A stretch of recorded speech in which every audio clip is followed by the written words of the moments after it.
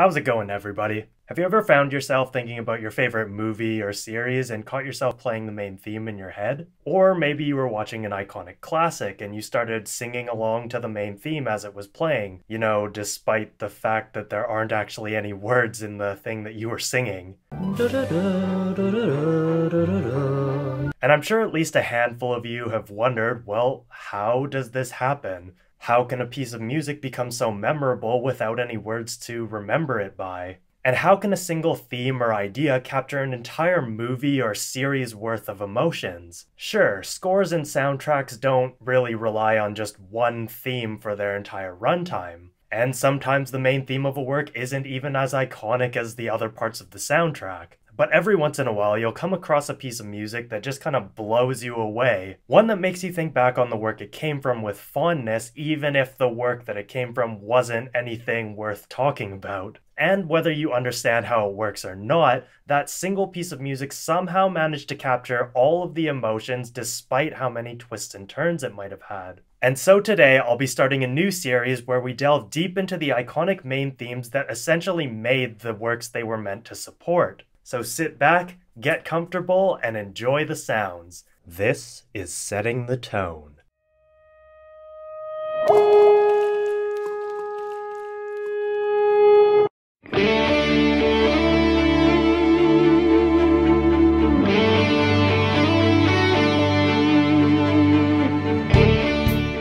I rarely come across anime that I consider to be 10 out of 10s, especially when it comes to newer shows and movies. Maybe it's because I'm jaded and try to compare everything to the handful of 10s I've already given out, but even when I love a show enough that it probably could be a 10 to a lot of other people, I still usually give it a 9, and the reason tends to be fairly ambiguous. So you can understand my surprise when, after watching宇宙兄弟for the first time during COVID summer, it became the 6th 10 I'd ever given to an anime, third for a series, and the first one I'd given in 6 years. But ignoring my bad taste in anime and almost entirely arbitrary scoring system, what really sold me on the 10 out of 10 for宇宙兄弟wasn't its realistic and well-rounded characters, nor its impossibly well-researched plotline, or even its fantastic writing overall. It was the music for the show, which I still can't listen to without tearing up. It's almost nostalgic hearing those beautiful notes again and again, despite having only heard them for the first time half a year before this video came out. And what surprised me so much was that the composer, Watanabe Toshiyuki, was someone I had never even heard of. The last time a composer I didn't know blew me away like that was with Re:Zero's Suehiro Kenichiro back in 2016, 4 years before all of this. Anyway, that was all a long tangential way for me to say that this is arguably my favorite anime soundtrack of all time, and the biggest reason is because of this beautiful track.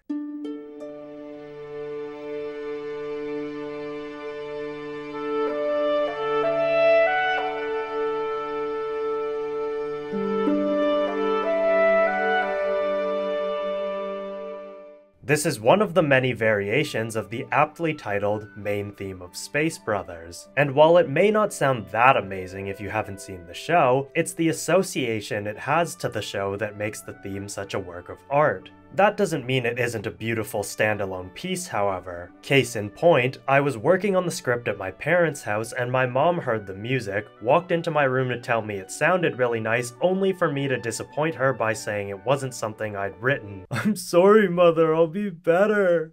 宇宙兄弟's soundtrack has no less than 9 variations on the main theme across the soundtrack's 3-hour runtime, and far more short quotations of the main 6-note leitmotif than I could find and keep track of. And for a show that ran for 99 episodes, had a prequel movie, and had a live-action film made, becoming one of the few manga franchises that most non-otaku Japanese people recognize, A1 Pictures did not hold back in making sure they brought on a composer they knew could handle the gargantuan task of writing music for the anime. The calm version playing right now is the simplest version of the theme, and is likely the one that most people will think of when they think back on the show. It opens with the 6-note leitmotif played by the clarinet in D major, playing in pairs of 2 going A-D, A-E, F-sharp, A. The first 4 notes of this pattern are especially important, as this is the cue for the listener to reaffirm that yes, this is the story that they've become invested in.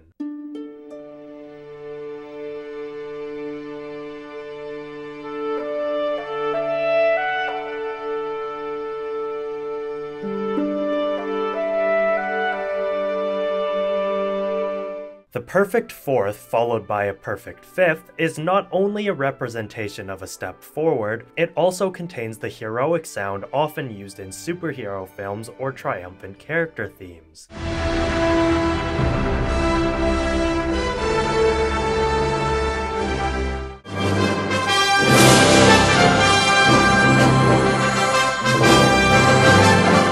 It might not sound very heroic in this slower version, but we'll take a listen to some variations later where this feeling becomes much more apparent. The leitmotif then echoes itself, but rather than ending on A, the F sharp is followed by D, taking a more stable step to the tonic for a feeling of hopefulness while still retaining the same basic melodic shape. Where the drop down to A is more of a roundabout circular motion, the step down to D is a step forward, implying the first small step in the journey of 1,000 miles, or in this case, the small steps for Mutta and Hibito that will lead to the huge leaps for mankind. This small pattern is merely a tease, however, as the strings come in a bit heavier and the flute repeats the leitmotif before dropping down to D, ending with a small step up to E as the clarinet descends from C to D. This is the figurative and literal gravity of the stage that they both are at when this track first plays. 2 boys dreaming of one day reaching the moon and space with nothing but hopes and ambitions to guide them.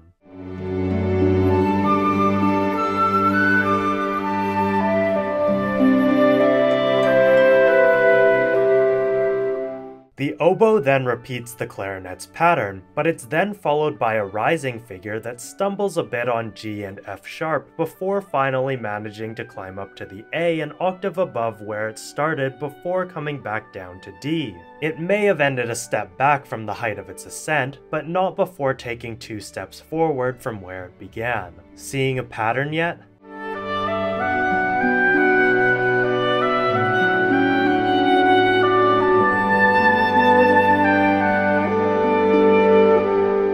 This then gets repeated in the violins, but this time the melody takes a huge octave leap up to the high D, falling to the A but not without landing 1 small step up to the B. The horn supports these higher melody lines by echoing them in the lower mid-register, providing the push from behind to support the boys in their pursuit of the final frontier. And then there's a shift in the music as the whole ensemble moves into a rising figure from an E-flat major 9th to an A-flat major 11th.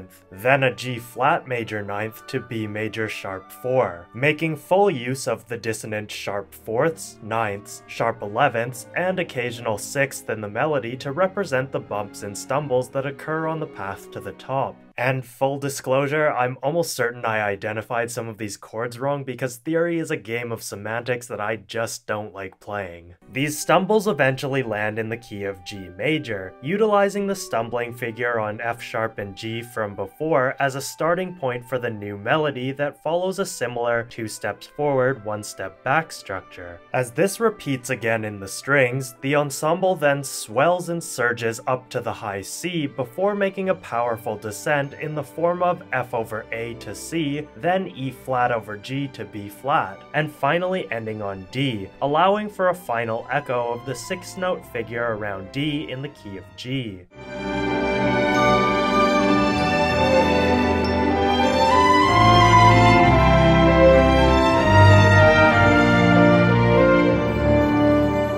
The ending might not sound any different from the beginning without analysis, but it's incredibly smart writing to have the same echoing leitmotif repeat in a higher key, utilizing the entire piece as a whole to represent the ongoing 2 steps forward, 1 step back pattern that occurs within the smaller parts. What works so well for the leitmotif is that it's also incredibly easy to pick out at any given time, as it's simple, singable, and always filled with hope. And in a story about a pair of astronaut brothers, both aspiring and current, hope is everything that the story needs. It's one of those dream jobs that kids want to do when they grow up, but the actual road to making it a reality is more difficult than almost any other. The theme outlines the sense of wonder just as well as it represents the difficulties of pursuing one's dreams in earnest, something that makes all too much sense for Mutta, Hibito, and all the other astronauts in the show. Now you might be thinking, okay, it's a pretty fitting theme, but how can it have 9 different versions? Let's explore that, shall we?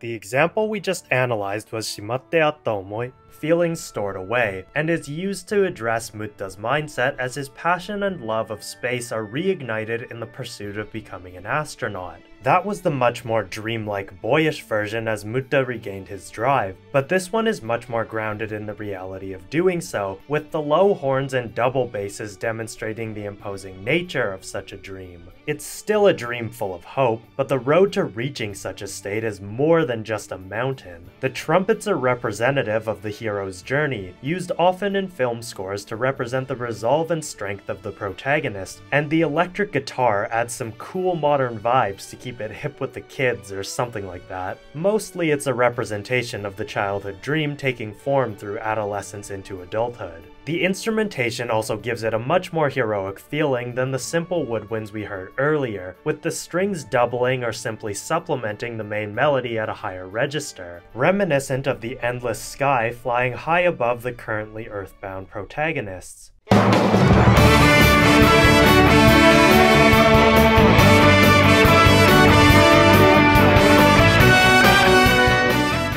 This one is pretty self-explanatory. We've taken off, the tempo is kicked up, and the rocket is barreling its way into space. Destination? Moon.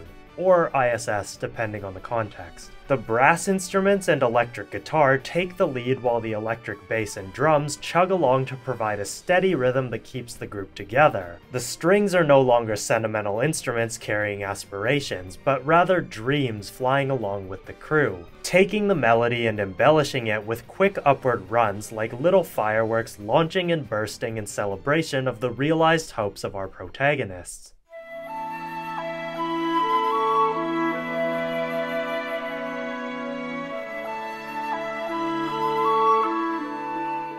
This sounds similar to the first example we heard, only now there's something of an upward lilt to it. We're starting in the key of A major, a perfect fifth higher than the D major we've become accustomed to, which takes advantage of the heroic sound of the perfect fifth in a much broader sense, as we've already landed on our higher tone and are now taking it one step further from there. Mutta's sense of elation is brought back to reality as the key drops down to F major, still keeping a higher tone than the original D major while recognizing that, while this is a huge milestone, the ultimate goal of reaching the moon and beyond are still a ways away. Yet this feeling of ecstasy can't really be contained as the orchestra swells to the climax in an explosion of joy and relief that all his efforts have finally managed to pay off. What was once a stumble over F-sharp and G on the road to the top is now a memory of the exploits that helped him reach this point. And the final repetition of our familiar leitmotif in the French horns ends with a step up from the G to C, replacing the final 2 notes that would normally make a step downwards with one last triumphant step up. There is no more stumbling or stepping back in this moment, only one giant leap forward for the newly appointed astronaut.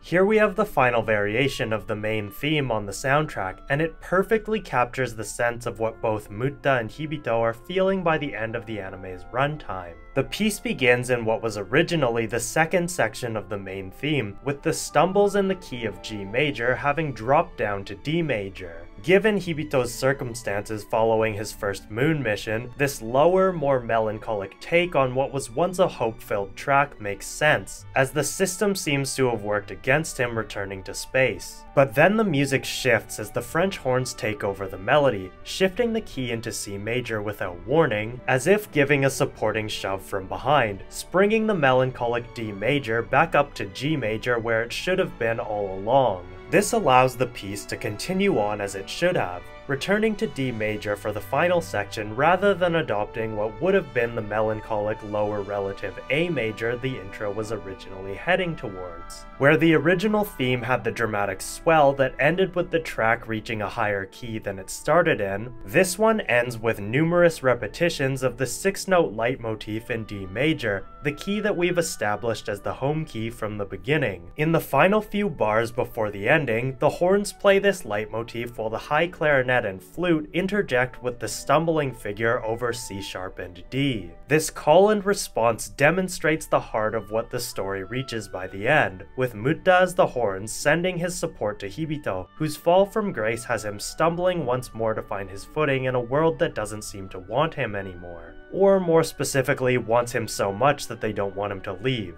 But through this back and forth, it is Mutta's supporting horns that have the last say, landing on the octave rise up to A, basically declaring that he's waiting for the day that he and Hibito can stand on the moon together as brothers in space. Space brothers, if you will. You can sort of expect that artists don't really think about all the technicalities of what they're actually doing once they've reached such a high level of craftsmanship. And so I don't really think that Watanabe even realized just how ingenious this theme was when he was coming up with it. I'm sure he must have put in a lot of time and effort into figuring out how to best express the heart and emotions of the characters in the story, but to realize it in such a way that it could be used to express all of the ups and downs in the lives of the two brothers without knowing how well it would come across is beyond what I could have ever expected when I was going into the show. And as a fellow composer, I can only hope that one day one of my works can be just as incredible as this theme. But what did you guys think of the theme of Space Brothers? Is it enough of a plus to bump the show up to a 10? Let me know down in the comments below. And if you liked the video, don't forget to hit the like and subscribe buttons for more content like this. I've got a few more show themes that I'm planning to cover in future episodes of Setting the Tone, but if you guys have any suggestions or you want to see me cover something, make sure to let me know down below, and don't forget to support me over on Patreon because hey, there might just be a perk that lets you vote on these kinds of things in the future. Thanks as always for watching, and I'll see you in the next one.